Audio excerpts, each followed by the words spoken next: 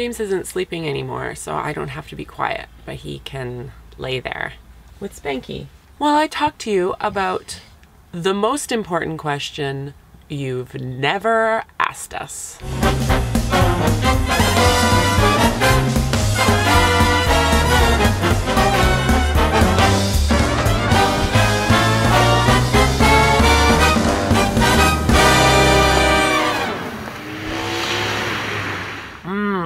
This is delicious water. It's high quality H2O. This water is so good. Oh, where do we get our water, do you ask? Fancy that. Where do you pee? Where do you shower? Where do you sleep? Those are the top 3 questions that we've been asked, but no one has ever asked us where we get our water.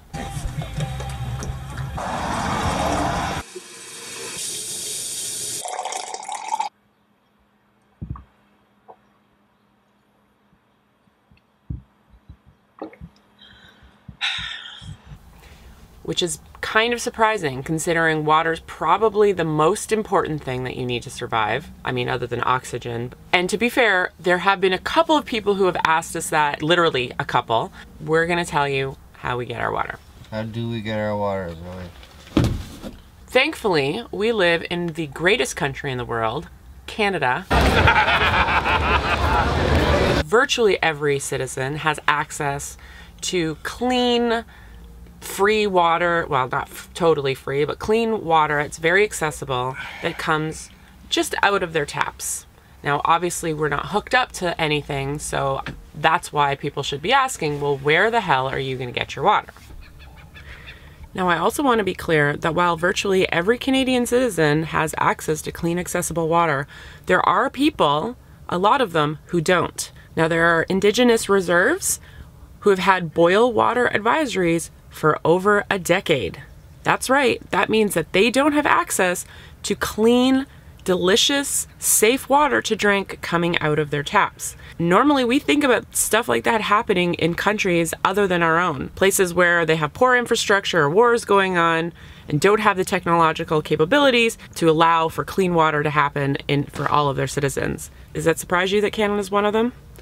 It does for me. However, the area we live in, there's lots and lots of clean, accessible water, and I'm going to tell you where we get it.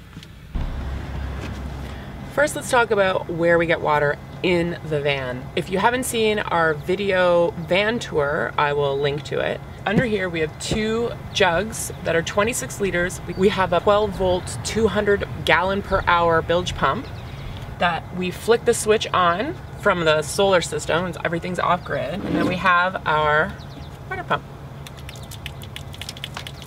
Okay. Delicious water.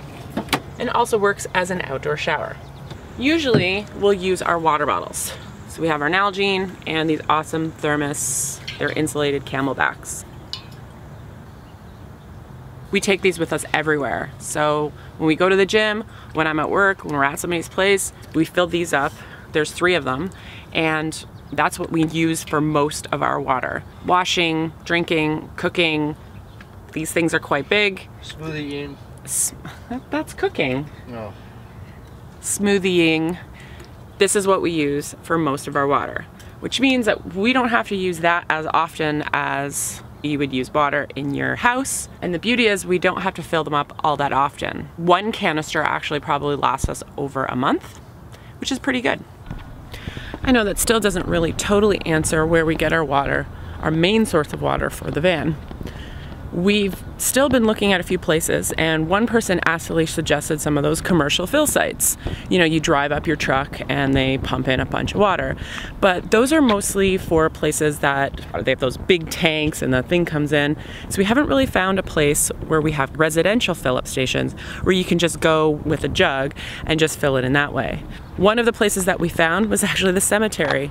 My dad's buried there, so I have full right to be there. And they have fill-up stations where you can fill up stuff to go water your plants. When I go water my dad's garden, we've gone and filled up those things as well. Hey, buddy. But it really does make you think the accessibility of the water that we have here and how we take it for granted. We had to think about it. How much water do we actually use? how much water do we actually need? On our day-to-day basis, we've been really calculative, if that's a word, about how much water we use for each particular task. James more than me. Cognizant. Cognizant? We've been very cognizant of how much water we use to the milliliter for certain tasks. And it's amazing how little water you actually need. Every time like I brush my teeth or I wash my face now when I'm in the van, and I use so little water, I think about when I lived in a house and how much I would just leave that tap running, not consciously, you know, just kind of forget about it, or how much water you would actually use rinsing your face and doing all that stuff compared to what I would do now. And that's not to say that we have it all figured out. We are still learning and figuring out what's the best way that we can use the least amount of water, but still obviously enjoy the lovely things that we love to enjoy. So we're definitely not shy on water. We're never thirsty. I'm never anything like that. But I definitely use a heck of a lot less water than before. The other point I want to do is, yes, we are still dependent on the system. Our water system is not completely off-grid. We'd love it to be, and that's actually something we've been working on to try and figure out what's a way that we can maybe collect rainwater, bring it into the van, some sort of system to be able to do that. Would be really, really cool if we could figure that out, or if somebody else could. James, do you have something important you want to tell our viewers? Like, subscribe thing. Don't forget to like and subscribe with the buttons and things. And the technology. And the apps. We don't have an app. What's the Facebook app? Oh, yes. Instagram app. Yeah.